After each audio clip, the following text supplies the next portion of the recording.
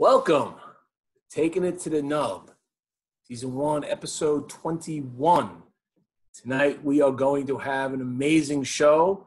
I am waiting for Glynn Loope, our guest. He is the executive director of the CRA, otherwise known as the Cigar Rights of America. He will be on shortly. Oh my God! Can you hear me? I can hear you. God, a bloody miracle! I tell you what, this is like I always tell people, we start these things, I try to get things going 15 minutes beforehand because I always end up with these little things that happen. And I look too dark, but I'm in a back room in our cigar club. Oh, you're hiding, huh? Jeez. Is that what they sent you now? That's it? This is your life now, the back room of a cigar club? Well, it's the quietest place in the cigar club. Let's put it that way. Very good. You go all the way back to the beginning of the Cigar Rights of America. You were a founding member of it? Yes. Founding director, let's put it that way. It was a CRA before there was a Glynn on board. In terms of the abbreviated history of it, the industry, I think, the manufacturers announced that it was going to be a CRA in, I think, July of 2008. Okay. Ironically, I was lobbying for the Cigar Association of Virginia in 2006, 7, and 8. And in July of 8, we brought Rocky Patel to Virginia to wine and dine the House Republicans on a smoking ban bill. And after it was a weekend event with the House Republican caucus, and Rocky asked if I would drive him to an event at my local cigar shop, which was about an hour away. And on the drive, he said, "We're starting this thing. Do you want to run it?" and not to belabor the whole story, but I initially said, "No, why don't you hire me as a consultant to get it off the ground?" And we wrangled, and it went through all the way to November. And in November is when I said yes. But between here, July and November, they launched their Freedom Tour, where they went to 5 cities to launch Cigar Rights of America. They went to New York, Chicago, Minneapolis, Milwaukee, and Orlando. And that was the beginning. And so I said yes around Christmas, actually, just before the holidays of 8. So I kind of considered January 1 of 2009, the formal beginning. So it was a long, and that was, 11 years, 7 months, 12 hours, and 18 minutes ago. Wow. Yes. Going on 12 years when you stepped down right after Election Day this year. That's right. Did you pick that date? We talked about the date, and it's kind of, it's the date I wanted because I thought it's symbolic in a lot of ways. I mean, I've now gone through 2 terms of the Obama administration and the first term of a Trump administration. And I thought it was a lot of, symbolism, if you will, in terms of drawing that chapter to an end. As I'm fond of saying with Jill being a couple of doors down, I've had marriages not last this long. So you have a background in like activism and lobbying, or what is? Oh, absolutely. Qualified you to get into this? I never knew anything else. I've never done or studied anything else. But I've been I had this discussion on that Light 'em Up broadcast, I believe is where last time I had the discussion on Wednesday. I was born into a very political family. My grandfather was a sheriff. My father was an elected official, politically engaged through my entire youth. My first job out of college was working for our legislature, our House of Delegates, and I was a legislative assistant to a member of the House, a member of the Senate, 15 different political campaigns. 2000, even though my whole life was government in one form or another, I worked for the University of Virginia, I worked for a local government, worked for a college, and and in 2001 to 2008, I had my own lobbying advocacy government relations firm. And the Cigar Association of Virginia was born during that, and we helped assemble that with the retailers in Virginia. 2006, first smoking ban was introduced in Virginia, and I thought to myself, how dare our legislature tell us we can't smoke in our local cigar bar? And that was the beginning of the advocacy with the cigar industry, was the birth of the Cigar Association of Virginia. And and that's when I got to know a lot of people in the industry, and it's evolved from there. And I can say that the whole industry has evolved during that time, especially the premium side of the industry. At the time, the RTDA was headquartered in Georgia. We started and launched the office for CRA in Washington. Mike Copperman came on board as our legislative director.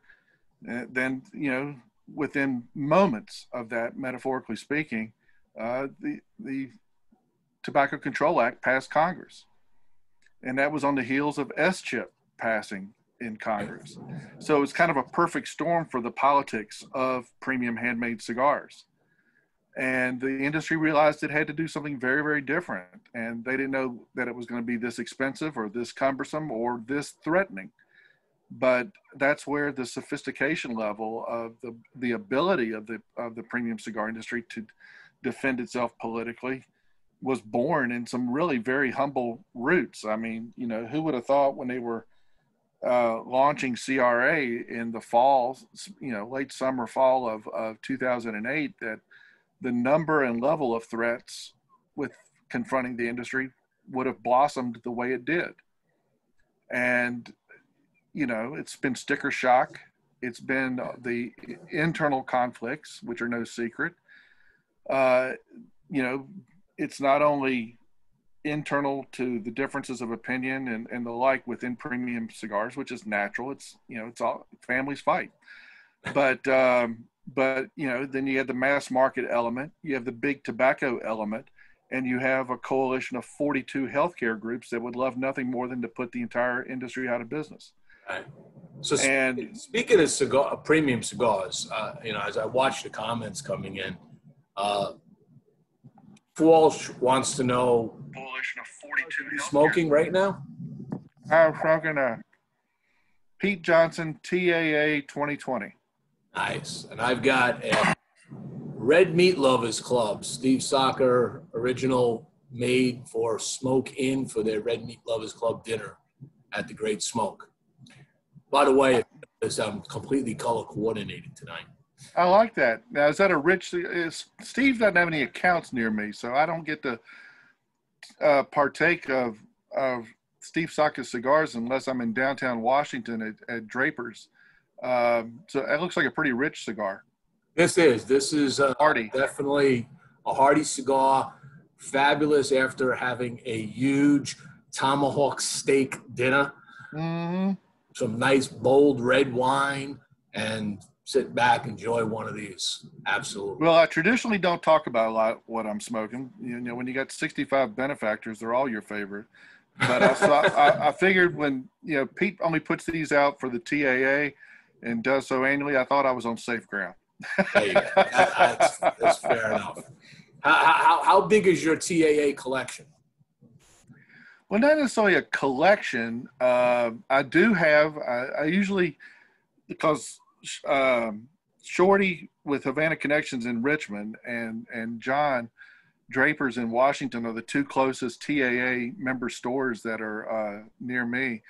So every year, Shorty has a big Christmas and the summer sale and stuff. So I've got some of George Padron's TAA cigars in stock because they were late coming out, and you get them and you grab them while you can.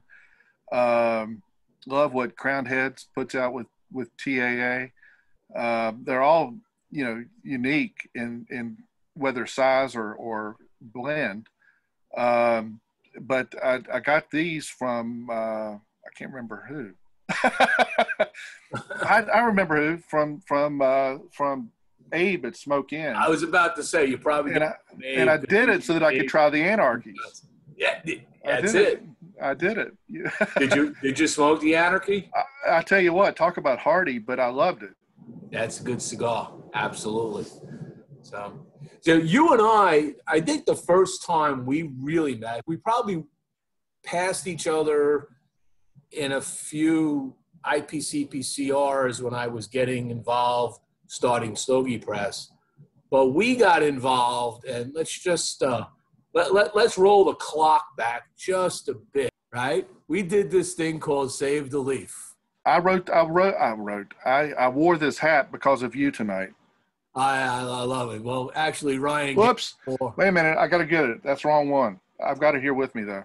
Oh, okay. You don't have to say it. There he is, the big man himself, right? So we did that. This was like the opening day, and then we decided we're gonna have the Day of Reckoning, which we all marched on the Capitol. And I don't know about you. I wish there were a whole lot more people showed up. It just was kind of frightening that we couldn't even get some of the local DC members to show up for this. Well, and everybody's heart was in the right place. Mm-hmm. And it was the right thing to do, but I tried. I had this conversation, and it was just too late. The cat was out of the bag, if you will. Hold on. My wife is helping me. Look at this. I was thinking of you. Ah, there you go. I actually brought it with me to the club tonight. So the planning, kind of came about. We weren't a part of the initial planning, but which was fine. And they asked for our support, which was great. And it was the right thing to do. And like I said, everybody's heart was in the right place. But Congress was out of session. And nobody wants to be in Washington in August because there's more than one reason that they say drain the swamp, because it's built on a swamp. And it is. August, it's like being in Miami in August. It's the humidity levels through the roof. But again, everybody was hearts in the right place. The agenda, the Friday night, remember that? We had the wonderful cookout. Absolutely. I think we were at a hotel. I think it was right on the University of Maryland campus. Yes, it was. And we had a wonderful bonding experience there. And we held a little vigil because Carlos Fuente had just passed away. Right. I'm having a flashback. And boy, I'm doing this. And it's a wonderful reason that you and I are having this discussion. But the next morning, we all start to gather at the Capitol. I couldn't believe they got the permit to hold it on the Capitol, in front of the Capitol Rotunda there. And we were, not only did we get the permit to have it on the Capitol grounds, it was the first time they ever gave a permit to allow smoking on the Capitol grounds. And they came out, we all had the little tin buckets with the sand in it. And we were very nice. And nobody really nobody was slamming us along the way. Everybody was interested. If you remember, all these people walking around, these tourists, they're like, what's going on? Everybody was giving the right speeches. That was a fun part. I had that discussion today. Yeah, this is that party. And we had great cigars available. There's Steve with Gurkha and Mr. Blanco. And what was, the wonderful part about these Facebook memories thing popping up is it allows you to have a flashback. But I do recall, when I reposted that in the last 24 hours, is that we did have people from 17 different states. Yes, we did. And that was impressive. I mean, the fact that we were able to get a lot of people to come around from around the country. We had the right sponsorship behind it, and we did everything we could. Now, unfortunately, let's go back to the screen here. So, unfortunately, that was 4 years ago, and with lots of lawsuits along the way, PCPCR, CRA, other cigar advocates putting in, brand owners, big guys, little guys getting involved. Right. We are. And I'm just going to speed the film up real quick and we'll get back to talking some fun stuff. The FDA comes out the other day, big news of the week, right? Right. And says, maybe this is a little complicated. Well, there's an awful lot of these applications going to come in, and this is not our highest priority in this whole thing we're doing. So, we might allow you to ask for deferments. What's your opinion on that? I want to get your view on what it means, especially for people that have gone crazy and have took the due diligence, did all the paperwork, paid all the legal fees to get ready for September 9th, and all of a sudden it's like, just. Well, and the letter from the Justice Department on behalf of the FDA echoed a lot of the themes that we've been pounding for the last several years. I mean, let's put it this way, and this will be, this discussion with you is like a CNN news, breaking news moment, because I'll share with you what's happened on Friday. But, and this is one of the first discussions I've had since all of this broke out and the letter was issued. But Senator Bill Nelson's no longer even in the United States Senate for Florida. It was during that early day in the introduction of our exemption legislation that I've got a copy of a letter that Bill Nelson wrote to the FDA asking them, one, if they were prepared, and then two, making the case that they were not prepared for the level of applications that would be submitted under the rules that they had proposed. And then the Cigar Association of America and PCA and CRA echoed that in comments filed in the last year, based upon the fact that there's 51,000 SKUs in the premium cigar industry. Now, the cigarette industry, a cigarette's a cigarette. It's all the same manufacturing process. It's all the same chemical composition. It's all the same. You make 1 trillion of them literally, and it's all the same. Every cigar is unique. Every one is made by hand. And as you well know, the blends, I mean, you may think you've got the same blend, but you don't know if it's all going to be, perfectly in sync with continuity and consistency. And as we're fond of putting it, the only thing that this product has in it is tobacco, water, and sunshine. The only thing that changes it is age and blending the different varieties. And this tobacco might be aged 2 years longer than this tobacco. And this tobacco might be grown in a field or a country and make it different. And then what else happens? Every size may make it a little different. And so much of this revolves around the agency's addiction, their own addiction to the subject. I hadn't thought of it in that context. Their own addiction to the term nicotine, their own addiction to the whole concept of nicotine. So they want to make the case, well, if you smoke a cigar that's 48 ring gauge versus a cigar that's a 56 ring gauge, you're going to get a different level of nicotine. Well, if you're not inhaling, we've already made the scientific case. We do not contribute to the issues of addiction, inhalation, and mortality. And we've got the statistics to prove it. And on July 25th of 2018, we filed an additional 529 pages with the FDA, with studies from the Centers for Disease Control, studies from the American Medical Association, studies from the Centers for Disease Control in the New England Journal of Medicine, that clearly denote that we don't have an adverse public health impact. And they refused to accept it. And that was the other part of this letter that was very disheartening, if you will, is, let's launch yet another premium cigar research project. Yeah, right? Research Scary. project. Scary. Well, between the CAA and PCA and CRA, we have submitted thousands, and I do mean thousands of pages of study and analysis. And what this all goes to prove is they don't like the statistics.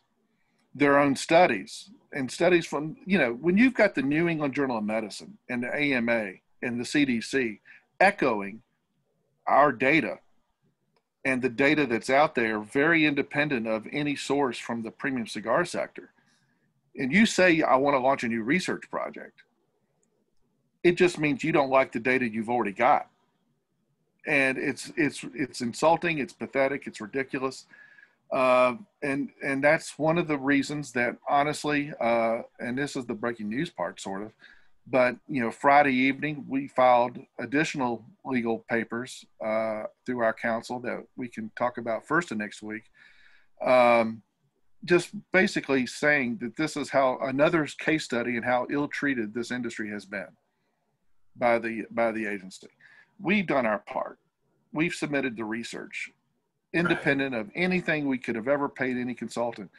The 529 pages filed in 18 went into patterns of usage, where we clearly documented the lack of addiction associated with premium handmade cigars. First cigarette at 16, first cigar at 27. Our demographic is 30 to 65. The patterns of usage. 65? Less than 30. I only have 3 years left. The average cigar smoker having basically is less than 2 cigars a month. Right. It's done in celebratory fashion. It's done on Friday night after a long week of work, and you have one.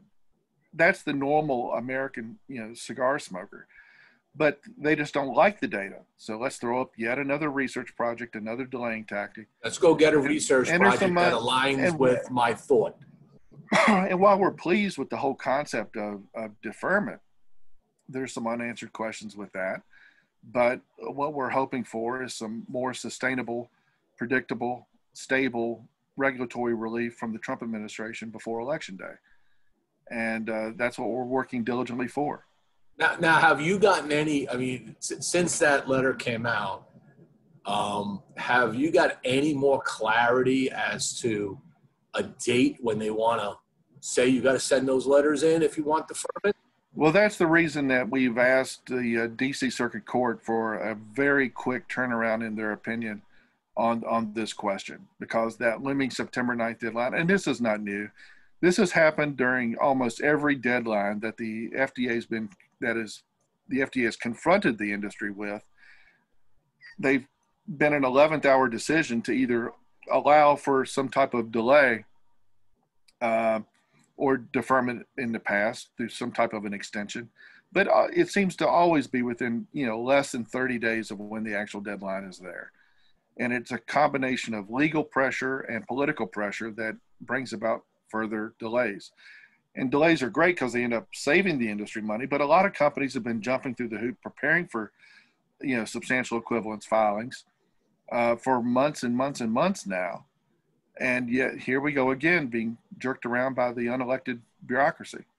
Now, if you're a brand owner or manufacturer and you have submitted with due diligence, you submitted your paperwork for the September 9th date and you did it already. Let's say it's in. Does the FDA have to act on that paper? I would think that would be handled between the company and the agency. I really don't know how to answer that. Do you need a deferment if you send that paperwork, if you sent in a September paperwork? The crapshoot is that they never issued guidance on what they actually wanted. So what was being submitted by some companies was almost speculation based upon what you thought the agency may want. And there's some concerns with that, and I understand why companies would do that. But it was a roll of the dice as to what you submitted, because the agency never issued guidance as to what they truly expected. And that has been pointed out to the courts on numerous occasions. Now, what is your definition when you read the rules, the current rules? And I've heard varying opinions on this. I'd like to get your view on it. Mm-hmm. The difference between substantial equivalence, predicate, and grandfather. Oh, God. Well, grandfather would be anything before 2007. So that's there. All you got to do is say it was there, prove it was there, and then there's the process of companies documenting that a cigar that they've put out since 2007 is quote unquote substantially equivalent to something that was on the market before 2007. Okay. And then you had the August 8th deadline of 17. They're starting to run together, where you had to basically have product on the market, which that's another unique part of this letter. There is a hint in this letter that it could be far, far easier for new companies to file with new blends under whatever deferment rule they come up with. So there could be some nuances there that could be very beneficial to the industry. At least it shows, at least it demonstrates that the agency is thinking finally about the nuances of this industry. And that, you know, it's like I said, what you're smoking is what came out of the ground. There's no chemical manipulation. There's no nicotine manipulation. So why are we forcing companies to go to all this trouble? Right. Now going back to the other question, what is predicate defined as? Pre-2007. Pre-2007 predicate. Now I've heard some people say it's predicate tobacco as opposed to a predicate line or brand mark. I'm not sure I would go that far, but that's a nuance that, you know, greater minds than mine would have to figure out. But I think it would have to be predicate blend, not just blend that maybe was on the market, is not on the market anymore. And I wouldn't want to be quoted on that. I even though buy we're talking, but I'm a brand owner. I go talk to a manufacturer and he says, hey, you know what? XYZ company had this on the market in 2004. They're out of business. You want it? And I put my brand mark on it, and that's predicate. Predicate blend. Predicate blend. Blend is different than tobacco. It's you know, right. Itself. Right. Because tobaccos, because if you get into the predicate, you get into that discussion of predicate tobacco, it's what hurts my head. Okay. Yeah, I'm not sure I'm willing to even engage in that discussion. I'm not enough of an authority on that one to dive into that. Okay. Now, you travel all over the country on this mission. All right? Pre-COVID, yeah. Pre-COVID, yeah. Fair enough. See my COVID. This is my COVID. Yeah. I'm a hot mess, but it's okay. If you were to think about all the different folks you talk to, both consumers, manufacturers, brand owners, and politicians that are talking cigars, what do you think, what is your view of the break? And I'm going to get political here very slightly. What is the break between Democrat versus Republican as far as percentage-wise? Oh my goodness. That's a one, you know, that I've done 24 podcasts since the pandemic started, and I have not been asked that question. So you're asking me to break down the political composition of the cigar community. Let's take it easy. Let's politicians that you talk to. How many of the Democrats versus the Republicans are on board with this? Well, I've been fond of saying we've got a very bipartisan mission, and we've got a very bipartisan base of support, very bipartisan. You know, I've said this a dozen times, but I did an interview with the Wall Street Journal years ago during a Bill Paley smoke in Paley Park in New York. And the Journal was there, and I said to them, and this was when they were both in Congress at the time, but I said, we've got to have the only legislation in the entire Congress that's got Charlie Rangel and Michelle Bachmann on the same bill, which must mean we're right. You know, we've got and had ultra left-wing members of the House and Senate on our bill, and we've had ultra conservative Tea Party types on our bill, and we've had those that are very, very moderate. We've proven that this is not a partisan issue.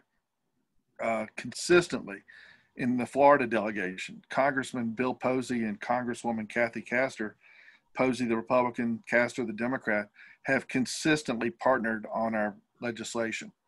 We've had great bipartisan support for our call for regulatory relief from Bill Clinton's Secretary of Health and Human Services, Donna Shalala, who's now a member of Congress, and ultra conservative members like ones that represent, you know, me in Congress here in Virginia. So, and likewise in the Senate, I mentioned Senator Nelson. Well, Senator Nelson and Senator Rubio have did consistently partner when Senator Nelson was in the Senate. And now Senator Rubio and Senator Scott partner up. But who do they partner with on the same bill? Democrat Senator Bob Casey of Pennsylvania. I hope all that demonstrates. What about non-tobacco related states? If you would break the demographic down, so we talk about places like Virginia, Carolinas, Florida, Georgia. What about these non-tobacco states? Do you find friendliness there? Depends on where they are, but there's no tobacco grown in Idaho and Montana, and yet we attract political support there. And Senator Tester from Montana, a Democrat, is on our legislation. There's no tobacco grown out there.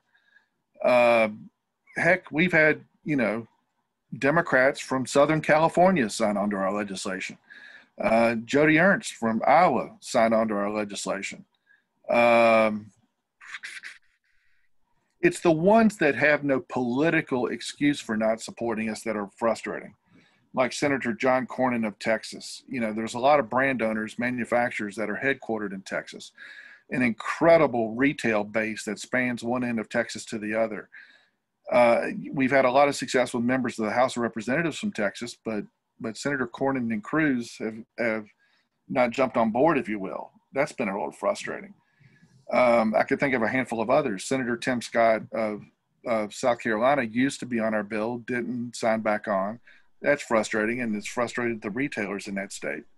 But all in all, I could not find many bills like ours that have the level of bipartisan support that we do.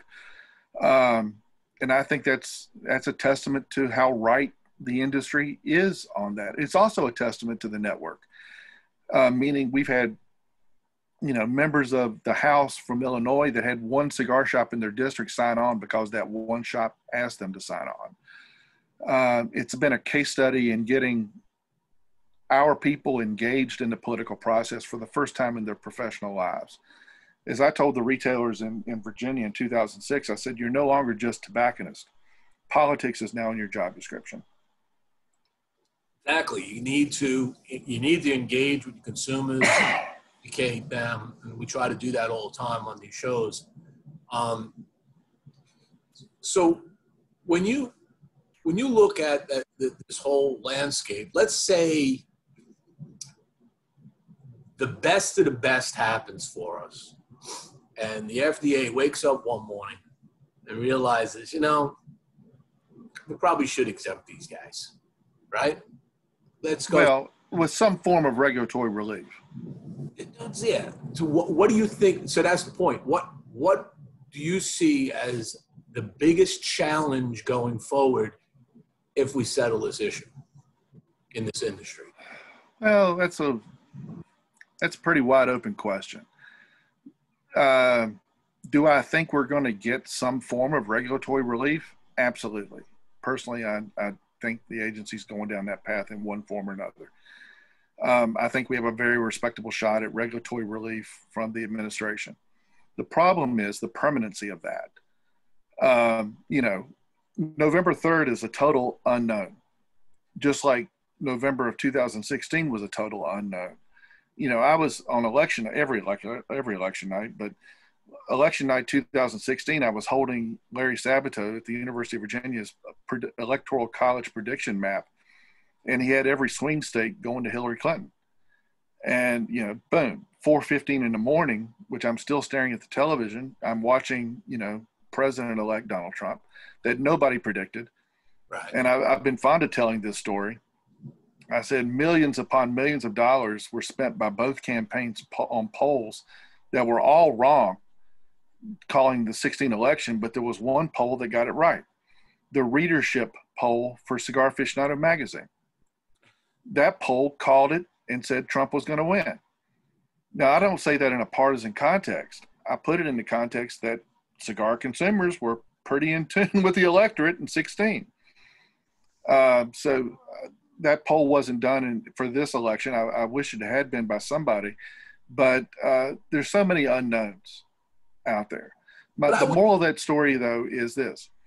Because we don't know what's going to happen, we need to lock in some form of regulatory relief now before the end of this administration. And this administration is, and again, I don't say it in a partisan context.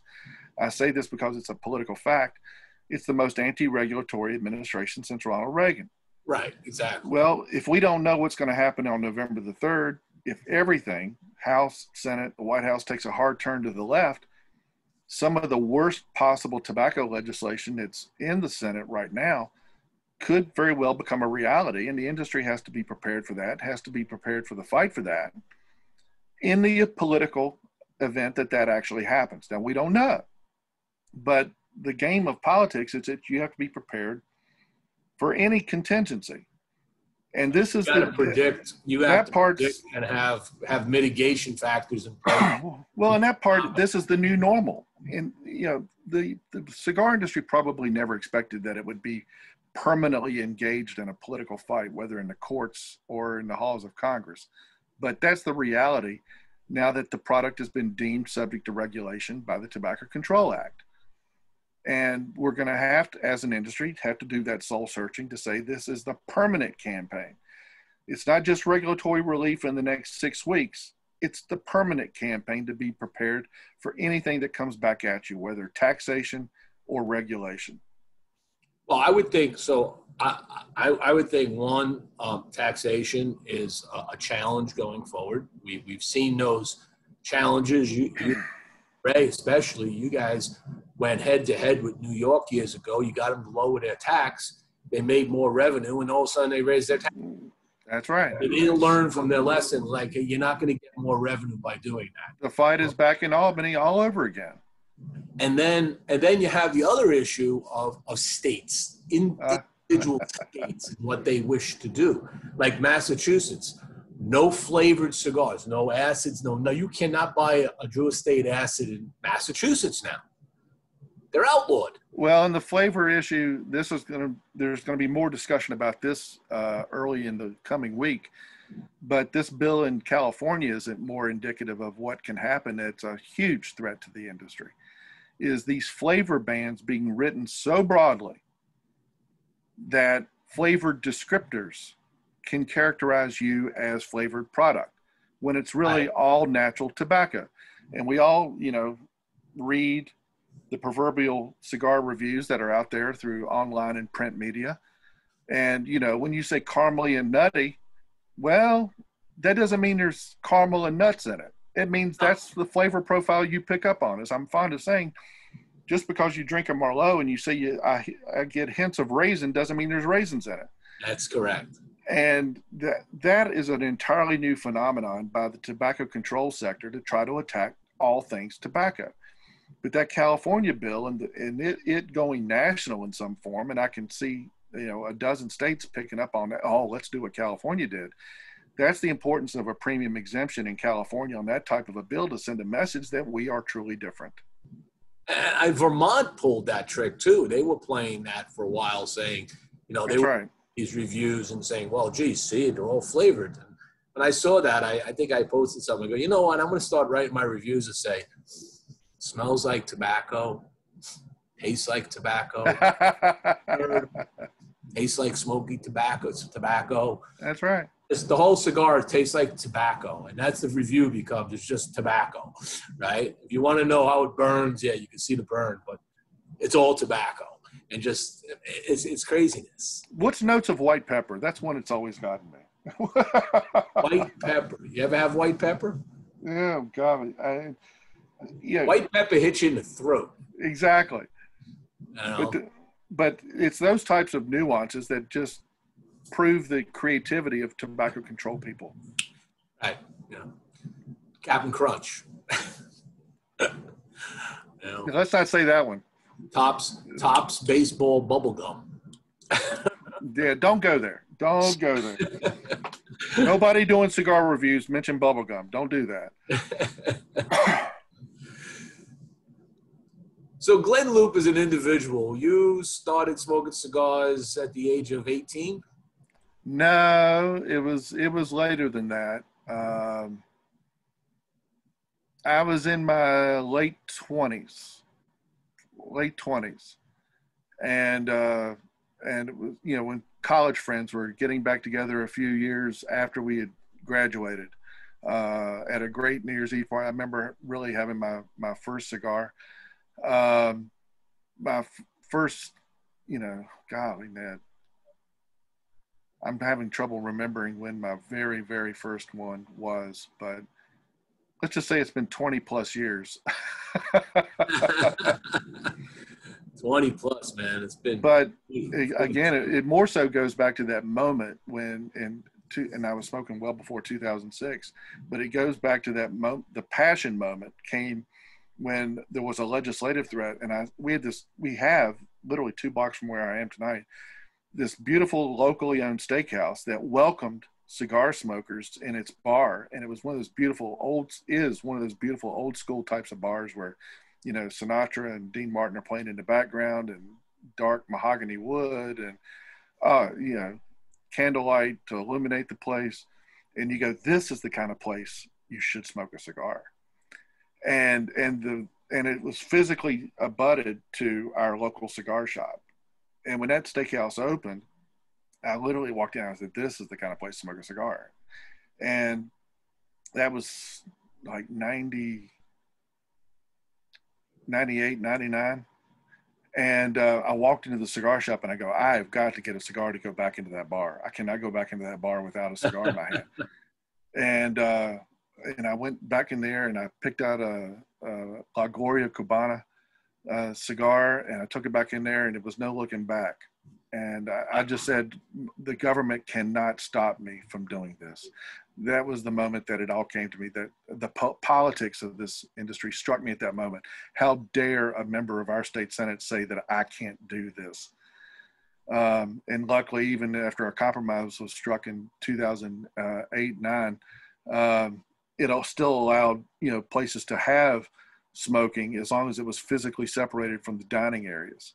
So they struck a compromise on that. So you can still smoke in Virginia bars if you're not physically, you know, it's like going into where the food standalone is. Bars, you can smoke. We can't do that. You've got to have food, but if you have smoking, it has to be totally physically separated from the dining area. Yeah, so we got rid of that. That was a perceived compromise. But again, that goes back to the types of smoking ban battles across the country.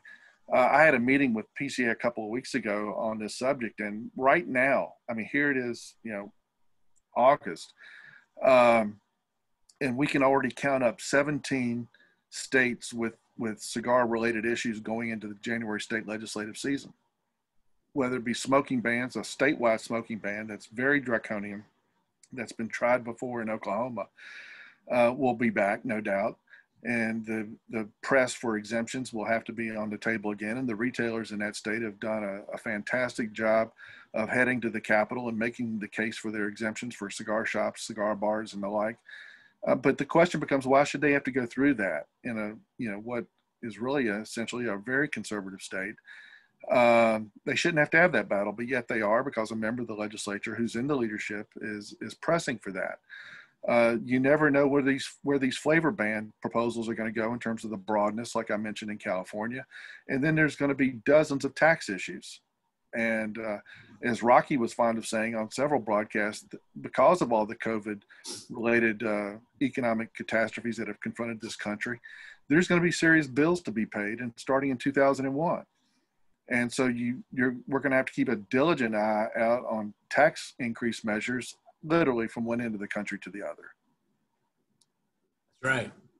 Now, when you think about the flavored bans, right? What is your view on how the regulation sits on grandfathered brands? Like a lot of these acid cigars, for instance, Jewish State, they've all been, you know, back in the day, 1990s, early 2000s. So are they grandfathered, or they fall in the other category of flavored, no, can't have? I still think the agency is so focused on attacking flavored products that I don't think anybody's out of the woods. Mm. I mean, if they can ban flavored cigarettes, if they can ban, and they've made absolutely no secret of their desire as an agency to ban flavored cigars. They've made no secret about it. And the companies that are involved in that sector have consistently had fights on their hands. And so I don't think the term grandfathered puts flavored cigars out of the woods. I think they're going to have a consistent political target on their back. I mean, personally, I don't think anybody ought to be regulated, but there's no doubt that flavored products are consistently having a political target on their back, and they would love to broaden it as broad as it can possibly be. But that just goes to the heart of the political agenda by the agency. Right. And as we go forward, there's going to be, different innovations in the industry. We talk about steakhouses, for instance. I remember back in the day in Minnesota, I was on a business trip hanging out in Manny's Steakhouse in Minneapolis and smoking cigars after a big steak dinner, like you said. But now you can't do these. So you get a shop like Tailored Smoke, Preston Gray's shop in Carolinas. That guy's got it. He says a beautiful thing he set up. That's right. He's got a steakhouse, a high-end steakhouse just down a few doors down. You can order a full steak dinner off the menu. Hey, I don't mean to interrupt you, but could I step out for just a second and take care of something? Yeah. Entertain your viewers for just a second. Yeah. So what I'll do is I'll drop in a little bit of the news and reviews on Stogie Press, and we'll come back. I'll be right back. Okay, no problem. So let's go take a run to that. So we go into Stogie Press last week. A lot of things have been happening this past week. So let's drop into Stogie Press. So looking at some of the news that came out, so I started the week off with, I put out an article. I've second in the series of articles I've been doing on what I consider my must-try Honduran cigars this time.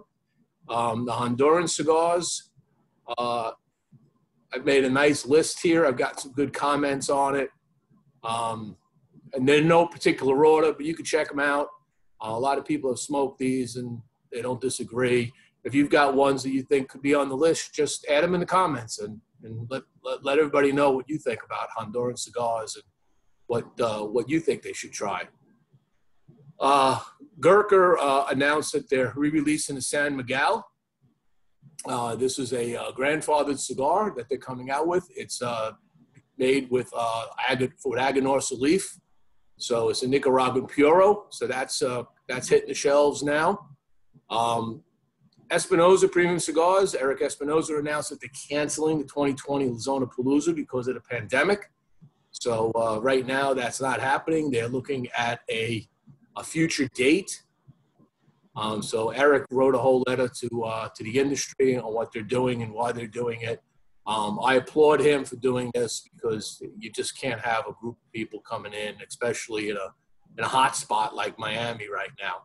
So I applaud Eric for caring about all his patrons that come in from all around the country.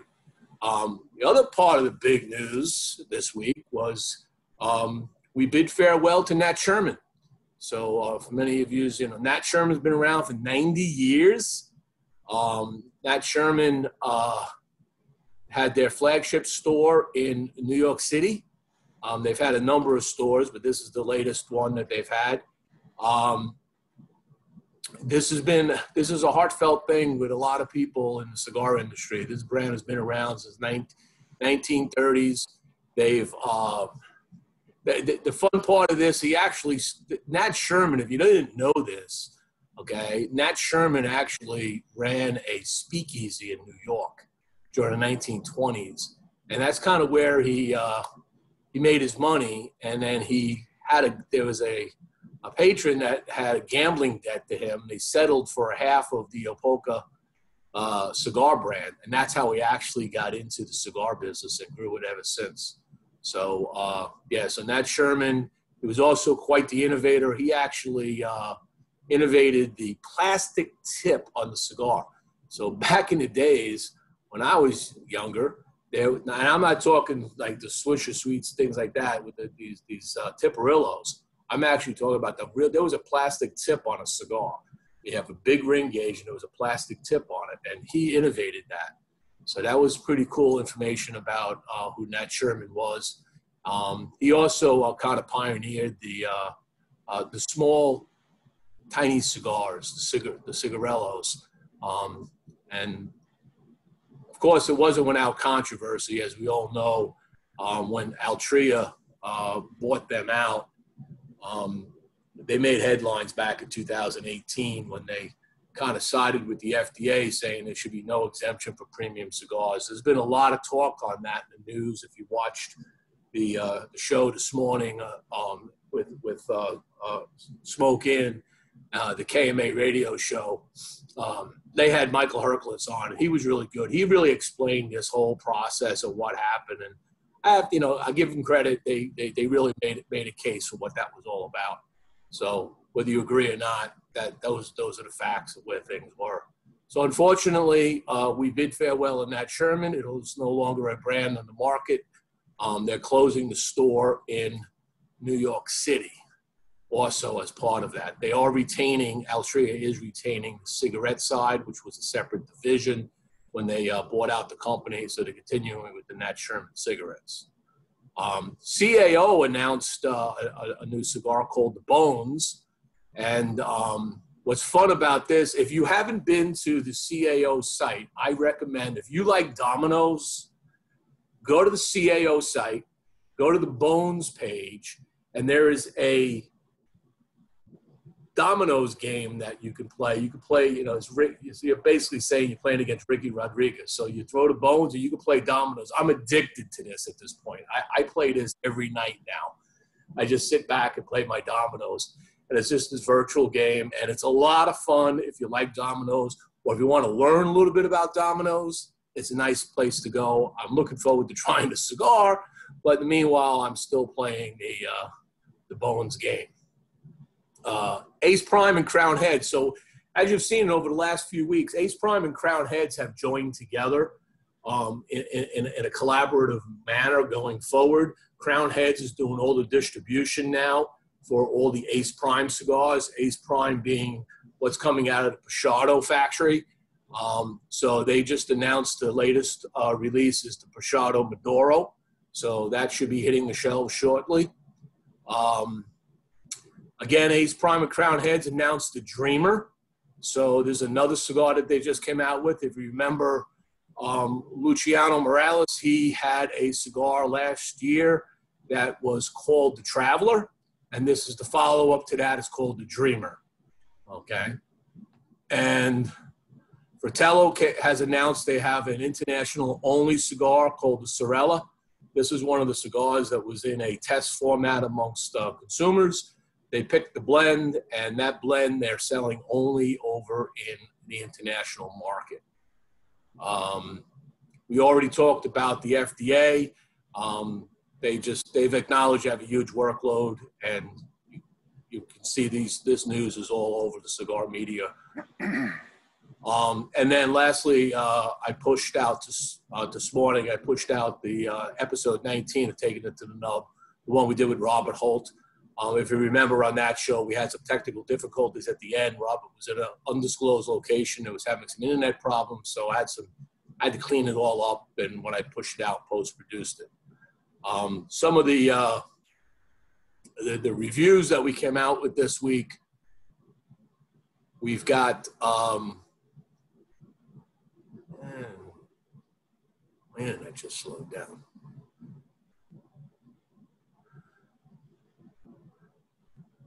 So last night I pushed out the Blackworks Studio Green Hornet review. Now this is a cigar that's been around for quite a while. I've actually finally reviewed this cigar, and what's fun about this is actually I went in and I remembered that I have my original my original coloring book from back in the 1960s, and I used that as my photo op throughout all of the pictures I took of the cigar. So pretty cool. I realized I never did finish doing all the coloring. I must have got taken away with some baseball games or something. We also reviewed the Rojas KSG Lancero. Phenomenal cigar. Excellent work. Noel Rojas does a great job in what he does. We also did the DBL Mafu Maduro. So I did the Mafu.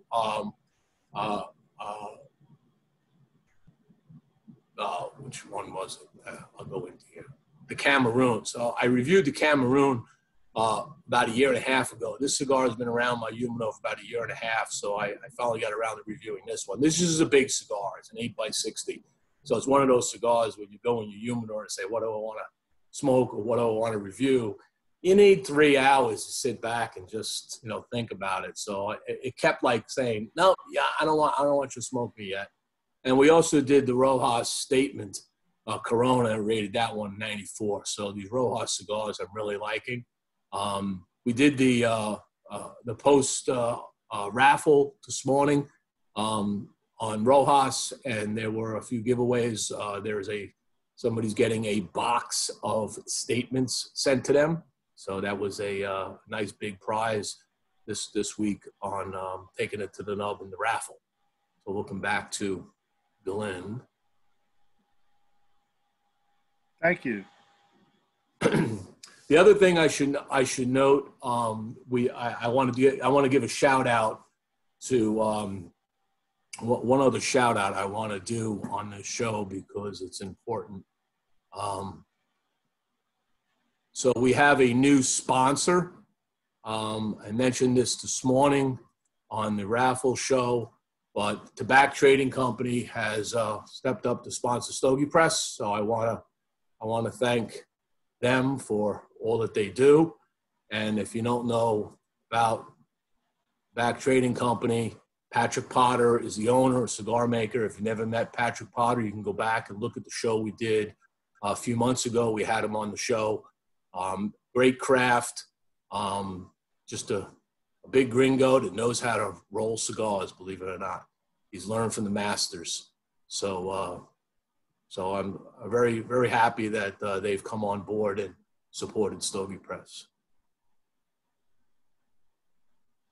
Welcome back to Glynn. So are we going to, where do we go from here? Well, I do want to answer the question. Mo, I hope, is that Mo that wrote in about outreach to both presidential campaigns? And I want to answer that. And yes, we do. And yes, we are. And it's in the context that, the as I'm fond of calling it, the economic axis of the cigar industry is Florida and Pennsylvania. And there's a rumor that they're important to the election. Strictly a rumor, but rumor has it that whoever's going to win on November 3rd, Pennsylvania and Florida are going to be critical to that outcome.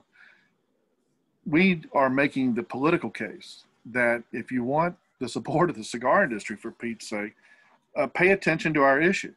And we are conveying that message to both campaigns. And I'll never forget, during Big Smoke Vegas last November, a gentleman came up to me in our CRA booth, and he said, can we have a little cigar over here, and I want to talk to you. And I said, sure. He goes, I'm a little different. And I said, well, what do you mean by that? He said, well, I'm a liberal Democrat. I'm not like most people in this room. I said, well, that's okay. And he says, well, and I run into Joe Biden. I'm from Delaware, and I want to help our cause because I'm passionate for premium handmade cigars, and I'm a liberal Democrat. And I said, that's okay. And that's terrific. We need, messengers on both sides of the aisle. And I did the same bipartisan discussion I had with you. And I said, anything you can do or say to the Biden camp, we would appreciate it. And we've got those all over the country. I mean, now, has he had, so I've been reaching out to Joe Biden, okay? I ain't got no response, all right? Has he made contact with the Biden campaign on this topic? Do you know? Well, we've had outreach to it. Our Democratic consultants have had outreach and are conveying our message. Now, there hasn't been anything tangible feedback, but we are conveying the message, and we're definitively conveying the message to the Trump campaign as well. So we send the message to both sides of the aisle. It's important that everybody in the political community be acclimated to what premium handmade cigar regulation means, not just to Pennsylvania and Florida, but the entire supply chain. I mean, the physical infrastructure, the supplier, the distribution, the logistics network that spans from Florida to over 2,000 retailers across the country. I saw somebody wrote in about even mentioning Illinois. We've had consistent support from especially downstate Republicans in the House. Representative LaHood from Illinois comes to mind. That's a supporter of ours. And you know, back when he was in Congress, Jesse Jackson Jr. was a supporter. But I know it's a weird political state, just like California is a strange state, and that came up. And what happens in California can go national. I want to bring that up because someone asked about, you know, what impact California can have. And California is an incubator for tobacco control legislation. And it's the reason you have to consistently pay attention to what's going on out there, because in the world of tobacco control and regulation, it doesn't take long for bad ideas to spread. Right. So that's the reason you have to watch what happens in Washington State and Oregon. We were talking about the states earlier before you went into the news, and you know, there's big referendums that can impact the tax structure on cigars in Oregon and Colorado coming up. There's no shortage of issues at the local, state, and federal level, and it's a testament to why the political machine always has to be on for this industry. And I had brought up numerous times over the last 4 months at least that, you know, when you think about the Electoral College, like you said, think about the states that are the very big swing states, a state like Florida. If you win, good chance you win the election. And I always said, you know, if you just take the 2% number of the population that smokes cigars, and I would say there's probably more of that here in the state of Florida because we have an older population. Okay, take that 2% number. If all 2% of that number vote for the candidate that's going to help us, that 2% wins them Florida.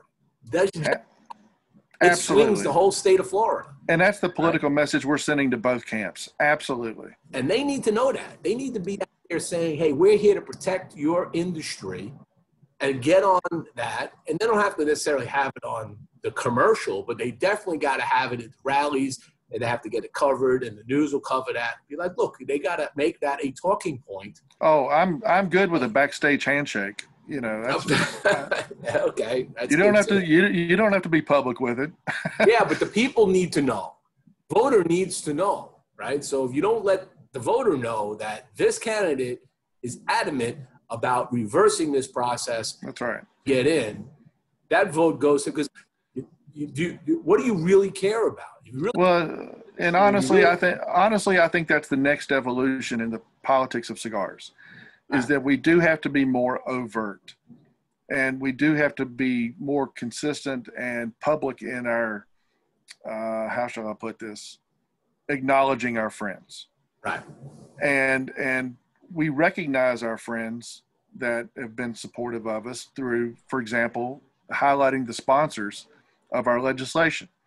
And I consistently put up, look at this list of 83, 84 members of the House of Representatives, and if your member of Congress is not on it, call them and ask them why. Call them and tell them you're going to remember that on Election Day. Call them and tell them you expect them to support our legislation. And invite them to your cigar club. Invite them to your cigar shop. Every shop in America, there's no excuse for this if it doesn't happen. Every shop in America should be inviting their member of Congress to visit. Yes. To get to know the issues, to see a briefing from a small business owner in, you know, on Main Street America, and let them see the demographic that's in the shops. Let them see the products that are in the shop. Let them see the diversity of what's in a cigar shop and the conversation, just to sit down and hear the conversation, whether it be left or right. When it goes into a cigar shop, it's not like being on Facebook when you're hiding behind a keyboard. You're actually in a shop. The conversations that we have tend to be extremely civil. We start to understand different points of view. And I've got to tell you different backgrounds. I've got to tell you this story. When we were first getting started on all of this with exemption legislation, our Democratic consultant said, we should talk to Senator Manchin, Senator Joe Manchin of West Virginia's office. And so he laid some groundwork with his staff. And I live almost 2 hours from Charleston, West Virginia. And he set up an appointment. And the agreement was that the senator himself would meet me at the cigar shop in Charleston, West Virginia. And so the shop owner said, there's no way in hell that Joe Manchin's coming into my shop. I said, yeah, it was Chief of Staff promised that Senator Manchin would meet us here. So it was going to be like on a 4:30 on a Thursday afternoon. And so, you never know about a politician's schedule. So I drove over and got there real early to, didn't want to miss him in case he showed up early because of an appointment changing. You never know what these types of things. And it got to be 4:45, no senator. It got to be 5 o'clock, no senator. It got to be 5:10, no senator. And the owner said, there's no way he's not showing up. I said, listen, I called our consultant. He called the chief of staff. Yeah, he's going to be there. 5:30, I look out on the front sidewalk of the cigar shop, and there's Joe Manchin talking on a cell phone. I said, look, he shut up. The moral of the story comes back to what you just said. Senator Manchin came into the cigar shop. Everybody stuck around for him. He sat down in a chair, went to the humidor, bought some cigars, sat down and started talking to people. Said, Joe, talking to another guy named Joe, I know your mother. And you remember that housing project we worked on over in Morgantown? And do you remember that day that we talked to you about your uncle? And he sat down and knew, I think, somebody in every member's family that was in the cigar shop, sat down in a big leather chair, holding a cigar, pulled out our legislation, got on the phone to his chief and said, I don't have any problem with this. I'll never forget it. I'll never forget it. And it's a metaphor for what should be happening across the country. Right. There's no excuse for I've taken several members of our Congress in our region into our local shop. I know of stories across the country, especially in Pennsylvania, and I've heard it literally across the country, where shop owners have taken the trouble to invite a member in. They have a little briefing sheet on the issue, and it's tough, especially for members of the House, to not pay attention to that type of an overture from a local small business. It's their constituent. And it ought to be happening every month in America. Oh, we got to make that happen. So I got 2 more questions, and I got the door open that, I got to go take care of my dog. He's a little bit of a problem right now, so I got to get him outside to do Well, I appreciate you scheduling this in light of that. When we talked this afternoon, but anyway, I hope everything's all right. Yeah, he'll be fine. It's just, it's going to be a rough few weeks for sure. But so two simple questions. Well, one simple, maybe the other one not so simple. So November 4th, what does Glynn Loope do after this November 4th? I don't know. Just gonna kick back and enjoy life. No. There's no kicking back. I'm too young not to kick back. I don't know right now. That's just a simple answer. Okay. I will consider myself a cigar advocate in one form or another for the rest of my days. Everything I've ever lobbied for or advocated for in my life is a permanent part of my life because it's a part of personal political conviction. I think it's a part of being an American. You stand up for what you believe in. And I consider cigar advocacy a part of my very being. So I agree. I will be hounding politicians till I part this earth in one form or another. But formally, in terms of making a living, I don't know yet. All right, fair enough. Second question, maybe you may not want to answer this. Oh God. This is my last question. Does the CRA and the PCA merge? I don't know the answer to that either. I literally don't know the answer to that. Okay. You think it's a good thing if they did? I think the industry is at a crossroads. And it knows, and the good thing about it is that it knows that it has to be sophisticated, it has to be well-funded, it has to be consistent. And in that respect, cigar advocacy is at a great level right now. The political infrastructure is there for this industry well into the future. And that's the good thing. We now have a standing cadre of Congress that we know we can depend on to be our voices with whomever is in the White House. And that's a great, great thing these days. I mean, we released letters from members of the House from Florida and Pennsylvania in the last several weeks. Everyone that signed those letters, and it was a total of 21 members of Congress from Pennsylvania and Florida that signed not a joint letter, but individual letters from their states to President Trump personally. And we know for a fact those letters were hand delivered to the Chief of Staff in the White House. You know, that's the virtue of having a political record. That's the virtue of having legislation that people have signed on to and gone on record for supporting this industry. And excuse me. And every one of those members that signed from Florida and Pennsylvania have direct channels in one form or another to this administration. That would not have happened without diligently working the halls of Congress for the last decade, you know, for this industry, with this industry, where manufacturers have consistently come to Washington, D.C. to make their case. That type of response, those two letters are so symbolic of 21 members that have direct communication lines to President Trump, signed and said, we need regulatory relief and we need it now for Pennsylvania and Florida. And over the last, 8 years, we've had over 100 letters signed by over 150 members of the House and Senate, do the exact same thing, stretching back to the Obama administration. Well, you've got to be consistent about it. And it doesn't mean you always get a win, but it means we're telling our story. Right. And I think that has proven some tangible political results over the last, 6 to 8 years in delays, in reform, and positioning this industry for the future. And we're just in the newest cycle of all of that.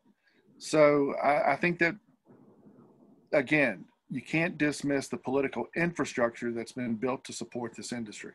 And it's going to be channeled through CRA, PCA, a hybrid. I don't know the answer to that, but I do know this industry is committed to politically protecting itself. Good. And that's the good thing. That's the great takeaway from all of this. So Glynn, on behalf of all my viewers and probably the whole cigar industry, I want to thank you for the 12 years of dedication you've given to this industry, for the fight you've been putting forth all these years, the work that's been done, just what you just said, helping to build this political infrastructure. Thank you very much. Thank you for being on. Thank you. Let's do it again before Election Day or something, or maybe a pre-election show. There we go. And I'll make sure I bring so you got to remember the anniversary. I have to get the video. I have to find the video of you throwing the regular notebook. That's right. I remember my favorite part of that. I said the letter from the mayor of Miami, unanswered, and threw it out. The letter from the mayor of Tampa, and unanswered, throw it out. I had that flashback when I saw that picture today. That's beautiful. Well, I'm glad I could give you some fond memories of your past. Thank you, everybody, for watching. There will be some raffle stuff on this next week. I got some things I'm going to dig out of my humidor for people just for the heck of it. Maybe I'll talk to Glynn. Maybe there's a CRA membership somebody could win. We'll figure it out. Go to cigarrights.org. Sign up. Sign up. And that's right. That was the last thing. What can they do? cigarrights.org. Sign up for CRA. Every little bit helps. Okay. That's right. If you're in for renewal, get out there and renew your CRA membership and keep the message going. Can I say one quick thing? Yep. This litigation has cost over $6 million. $6 million between. And that's just what you're doing. No, that's between PCA and CRA splitting the bill. That's not to mention how much money these brand owners are paying in legal fees to file all this paperwork. Oh, and it's been a handful of manufacturers, and this is an industry responsibility. But I want to highlight that because that's not a lot of money in Washington. It's a lot of money to the cigar industry. Absolutely. And every little bit counts. And these manufacturers, many of them have really been stepping up in a way that they never could have planned otherwise. So we hope folks will help support the cause. And at $25 for a membership with 2 great cigars for that. We're a real deal, and the tangible benefits are there. We'll keep people informed through our newsletters and the like. So we're all in this together. All right. Thank you. Thank you, everybody, for watching. I got to go care for my pup now. So thank you. Thank you all. Thanks, Glenn.